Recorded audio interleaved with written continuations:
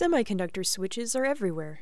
Any product that uses an electrically controlled system uses one or more switches as part of the system design. As the markets for these types of products increase, so does the demand for more switches. RonCoff is a figure of merit that is used to rate the performance of an RF switch. A mechanical switch's on-off state is determined by physically changing the switch's position. RF switches use an electrical input at the gate of the RF transistor to turn on or off. A positive voltage turns the switch on and a negative voltage turns it off.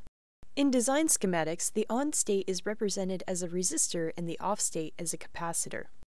A low resistance allows more of the signal to travel from one port to another when the switch is on. This metric is called R-on. R-on is inversely proportional to the width of the transistor. The wider the transistor, the lower the resistance, which allows more of the signal to get through. A low capacitance will stop more of the signal from traveling from one port to another when the switch is off. This metric is called C-off. C-off is directly proportional to the width of the transistor. The wider the transistor, the higher the capacitance, and the more the signal leaks through the switch when it's off. R-on-C-off is the product of the R-on and the C-off values of the transistor and is used to measure overall switch performance. It is important that both metrics are as low as possible, as both will affect the performance of the switch. Thank you for watching. Please visit our website at psemi.com for more information.